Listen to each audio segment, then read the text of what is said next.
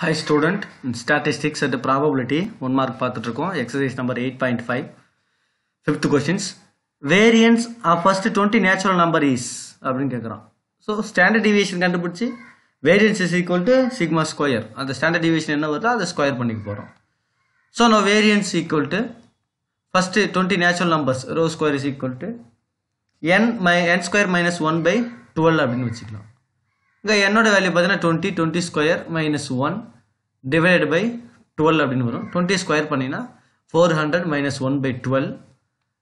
இப்போ 400 minus 1 399 by 12 அப்படின்னு கிடைக்கும். இதை கேன்சல் பண்ணினா 33.25 33.25. Therefore the option is 33.25 is the answer for the questions.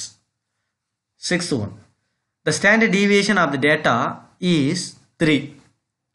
If each value is multiplied by 5, then the new variance is. Already I told you in the while teaching this exercise sums, this type of sums. Standard deviation பொறுத்த வரைக்கும் ஒரு value add ஆகுது இல்ல subtract ஆகுதுன்னா standard deviation there is a no change. இது multiple ஆகுது இல்ல division ஆகுது அப்படின்னா எந்த வேல்யூ மல்டிபிள் ஆகுதோ அந்த வேல்யூ ஸ்டாண்டர்ட் டீவியேஷன் கூட மல்டிபிள் ஆகும். டிவைட் ஆகுதுன்னும் போது அதே மாதிரி டிவைட் ஆகும். இப்போ 3, the standard deviation of a data is 3. If each values is multiplied with ஒவ்வொரு வேல்யூஸ்லும் 5 மல்டிபிள் ஆகுது அப்படின்னா new standard deviation 5 3 are 15 is the answer. Standard deviation sigma is equal to 3. If each values is multiplied by 5, then the new standard deviation is multiplied by 5. Then the new standard deviation sigma equal to 3 into 5. 3 5s are 15. 15 is the answer. So option 2. இல்ல variance அப்படினு கேட்றாங்க இல்லையா? அப்ப variance அப்படினும்போது standard டீவியேஷனை square பண்ணனும். So variance equal to rho square sigma square பண்றோம் அப்படினா 15 square 225 is the answer. Option D அதாவது 4 to 1 is a correct answer. 225. Answer 4 225. Next seventh one. If the standard deviation of x, y, z is p, then the standard deviation of 3x plus 5, 3y plus 5 and 3z plus 5 is ஒவ்வொன்றுத்துக்கும் கூட 5 add ஆயிட்டே போகுது. அப்ப standard deviation என்ன? if the standard deviation of is, then the standard deviation of 3x plus 5 அதனுடைய standard deviation கேக்குறோம். So therefore standard deviation of the distributions remains unchanged when each values is added or subtracted by a same quantity. Already சொல்லியிருக்கிறேன். அதே மாதிரி divide ஆகுதுன்னா எந்த நான் zero constant multiple ஆகுதோ அந்த நான் ஜீரோ கான்ஸ்டன்ட்கே மல்டிபிள் ஆகும். டிவைட் ஆகும்போது அதே மாதிரி நான் ஜீரோ கான்ஸ்டன்ட் டிவைட் ஆகும் அப்படின்னு.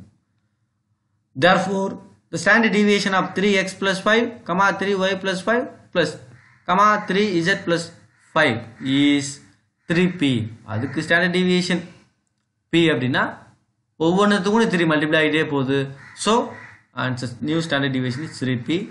Option is 2. Answer 3p is a correct answer.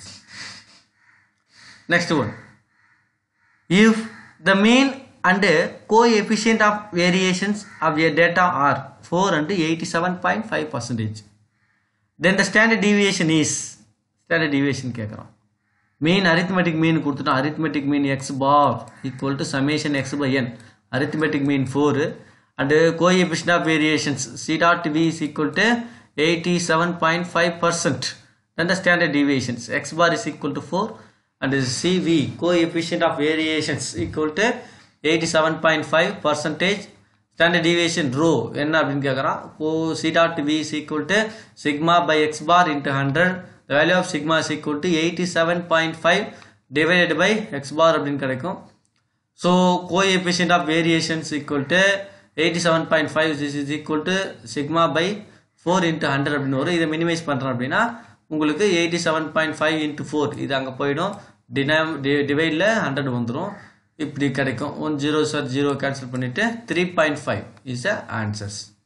so option 1 first one is a correct answer 3.5. what which is the following is incorrect அப்படினு கேக்குறான். p of a is greater than 1. p of a is always greater than 1. பார்த்தாலே நமக்கு தெரியுது தப்பு.